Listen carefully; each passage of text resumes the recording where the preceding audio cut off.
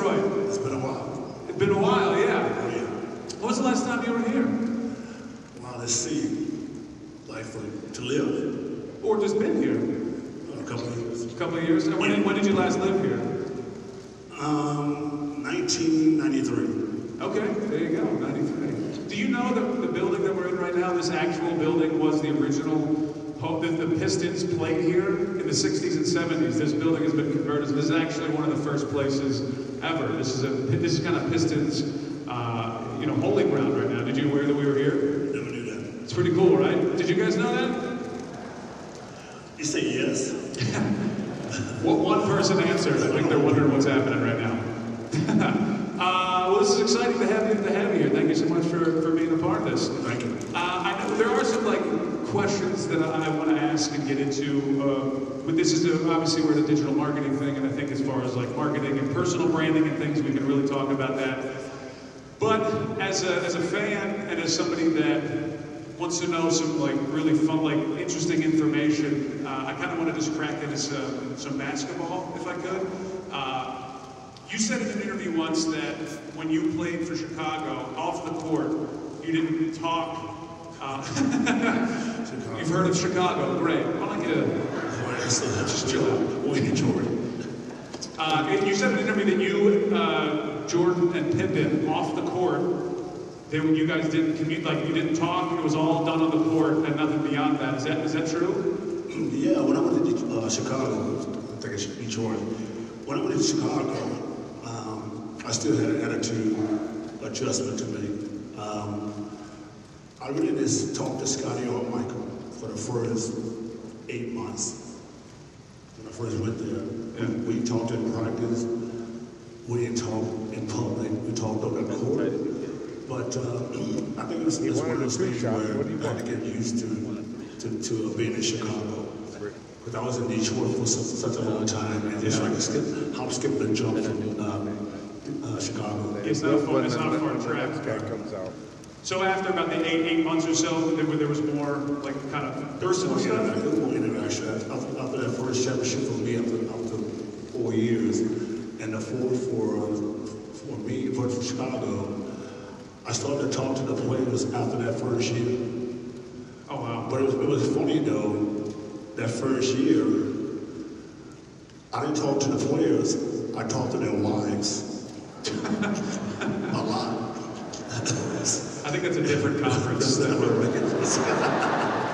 told them, not like that, but it's more like I got along with their wives more because they saw me as this character, more like free will, just live life to the fullest. And many NBA wives, it's very difficult if you guys understand what I'm saying.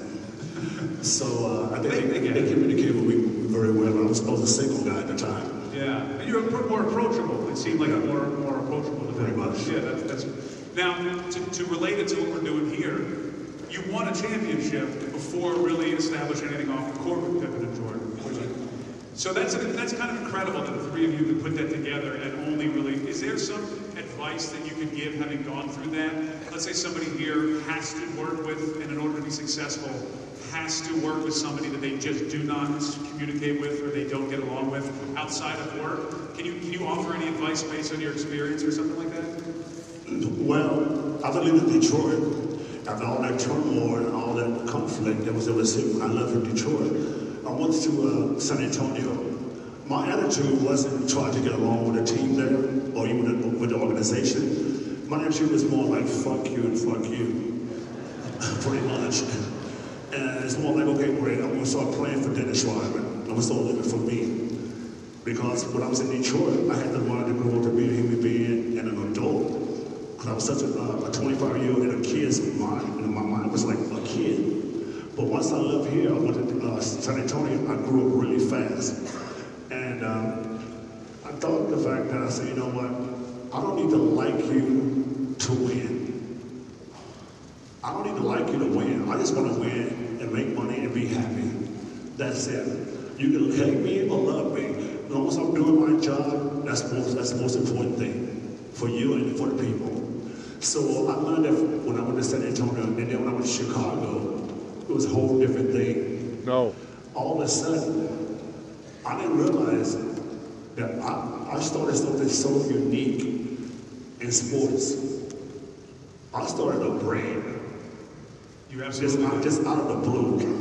I didn't realize what the fuck I was doing. Well, it was out of the blue, out of the red, out of the purple, out of the I was just running amok, going out to gay clubs, being a drag queen, doing all this bullshit, right? But I didn't know I was starting up this cult, this brand, you know, off the court, and being an athlete. And I realized I was starting something so real when I started seeing kids, babies, grandmothers, grandfathers start to emulate me. And I'm walking around and playing with the greatest athletes on the planet, and they're emulating Dennis Rodman. Well, you kind of created a personal brand in that kind of fashion long before social media. So you're kind of the original influencer, if you will. But now that's like a model for how people want to kind of act and react. But you were the original one to do that. I did that shit dude back in the day. You know, if you want to see social media, you take the 95 to 98 or 99 season, you take those 4 years. If you look at those 95, 99, who was the only athlete in the world that was trending? Dennis Rodman, ladies and gentlemen, that's who. I was the only one that was trending back then. Because what I was doing, it was so out the norm in sports. You had your Michael Jordan, you had your Magic Johnson, you had all the other athletes around the world, but no one ever stood out as a flamboyant human being in sports but me. I wasn't trying to. I was just going into having a good time, living life to the fullest. But I knew what I had, but I didn't brand it. So it wasn't necessarily a conscious decision to do that. You were just being you. But being you, or anyone at the time that wanted to stand out and be them, it wasn't necessarily a thing that people were wanting out of their athletes or their professional people in the spotlight like that. You just were like, fuck it, I'm going to do me. I'm just going to do me. I think today's world, I think so many people are so copycat with each other as human beings because you got the social media, you got the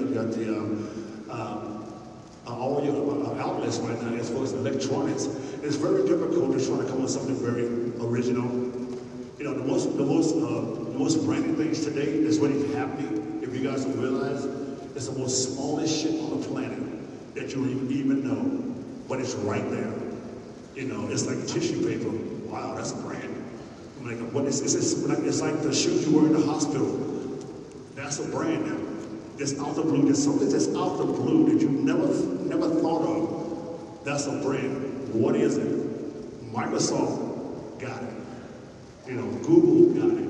Amazon got it. All these big companies around the world got it. That's why they got people like you to try to create it. That's why you guys are here to try to come up and find out what's the next big thing. What is it? So what can you say, having gone through that in your career, being somebody that was put in the spotlight, for being unique and for having your own personality shine? How can people do that today with your brand, with their products? What would you recommend if there was like one thing that you say, this is what you need to do to stand out in the muck of people everyone's copying everybody? What do you think that they can do? I think if everyone in the world should understand that the fact that life is moving so fast, what brands are happening today that's not already has been happening? Say Calvin Klein, Jordans, all these brands back in the 70s and 80s.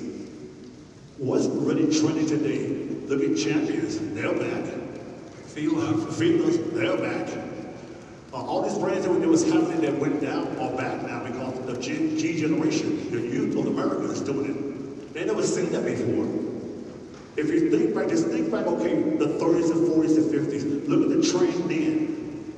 Look at the trend then. Go back and see some of those things back then.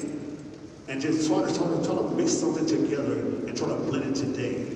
Because a lot of things today have been trending has come back from the future. I mean, from the past, sorry. From the past. If you ever notice. That's interesting. That's how I look at it. Because if you look at anything today, they had the movie, what, 2010, 2011, 2000, whatever, something like that. That happened, what, 20 years ago? Yeah. And look what's happening. Yeah. I'm just saying, you can go back take some of the Go to pieces the back. past. Yeah. Just look to the future. Just look to the past and look at the future. I'm hoping that somebody can bring back Jengos. That's what I'm hoping is the next big. I want my Juggalo jeans back. That's what I'm hoping for. That question, Julie Woods, thank you. She tweeted that into us, and thank you. I don't know if you're in here, but thank you for that. Let me ask you this about just kind of personal branding. Is there anything, looking back as far as style, or something that you did with by bringing out your personality? Is there any like specific style regret that you have, like a color hair or a haircut, or is there like an outfit you wore that you were like, oh, I probably should? Like now looking back, is there something that you think like that haircut wasn't, or a piercing that hurts so much so you're like, why do I have this? You said piercings? I'm trying to get piercings, and I want to know, is it worth it? You're funny. Can somebody tweet that Dennis Rodman said it was funny? Can somebody just do me a favor? So yeah, oh man, I mean, it's just wonderful to just to live life to understand. I love creating. I create every day. When I'm walking, I create. When I'm dreaming, I create. When I'm on a plane, I just create all the time. I watch people to create. That's what I watch. I love doing that. It's interesting too because you've been in the building a little bit since you've been here, and if from a distance, if somebody doesn't know that's Dennis Rodman, people are turning their heads, going, "Who is that?" Who is that? Because you have a presence. You're absolutely right. People say that all the time. Oh, wherever I go, I'm creating a style. But legitimately, in the hour or so that you've been in the building, everyone's looking, going, "Who is that? What is he doing?" Because you create a style. You have a style walking around. You're absolutely correct. You are exactly that. So I'm gonna give you guys one thing before I leave.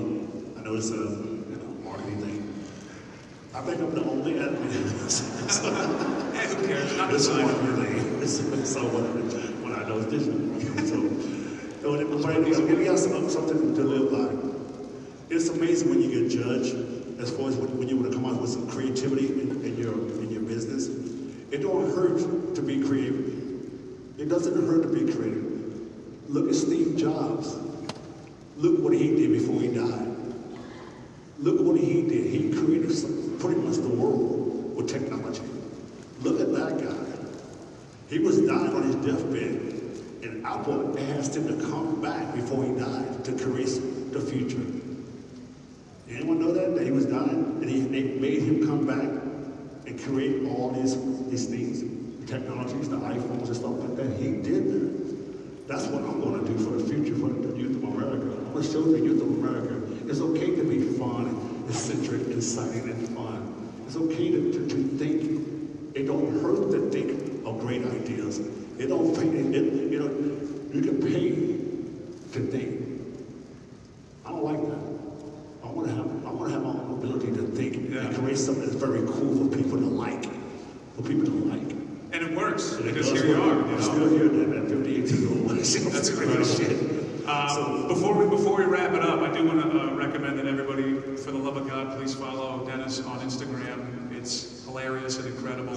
I truly mean that. Also, this is fun and exciting. You can also now it's official, we can get Dennis on Cameo, which is very exciting. I am also on Cameo, but no, it's a nickel. But the point is that you've joined the ranks of Snoop Dogg and all these other great celebrities that are on. That's incredible. That's cool, man. So feel free to get a shout out. Get a shout out. From It was cool to be here, guys. Back in Detroit, in a Pistons arena from the 60s and 70s. What an incredible moment. Ladies and gentlemen, Dennis Rodman, everybody. Come on,